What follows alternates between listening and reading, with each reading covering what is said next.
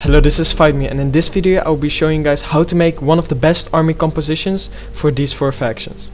Let's start off with Tylis. But before we're making these armies, you need to keep in mind that we're making these armies with the 1, 2, 4, 7 rules. So 1 art, 2 pikes, 4 missiles max, and 7 max of the same. So for Tylis you should bring 2 Osran, combined with 7 tribal warriors, because tribal warriors are the best meter unit in the game. Fill it up with 2 Thracian peltas, because they are like Celtic warriors in melee and they can do a ton of damage with their pila. Fill it up with 6 Celtic warriors. Get 2 slingers to help you with the missile fight, and get 1 Levi Freeman to push up your equipment with. And here you go, you're good for Tylis. And if you disagree on any of the armies that I'm making, which is totally fine because that's the beauty of Total War, there's not one way to play a faction, let me know in the comment section what you should bring instead, or what you think is better, and yeah, that will help out the community to bring better armies, play different, etc. So let's head over to Ardiaei. So for Ardiaei you should get your 4 Illyrian noble hoplites. Those are like your core, your tank of your army. Fill it up with 4 Celtic warriors because they're just so cost effective. Get 6 Illyrian Furious Spears for the pila capability.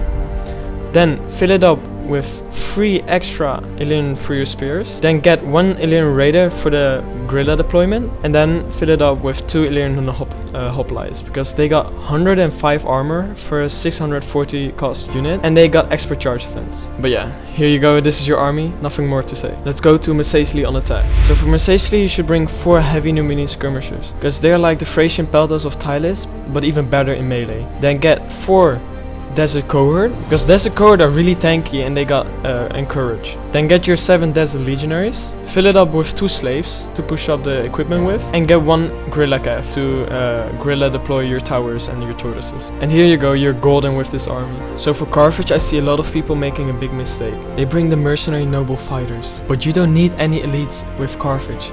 Get your mid-tiers, get your Semites, get your Libyans, get your Scutari. Fill it up with your good low tiers like your Gallic warriors, they're just so cost effective. With your best archers like your 3 Cretans, 1 Balearic. And with this army you just don't need the noble fighters.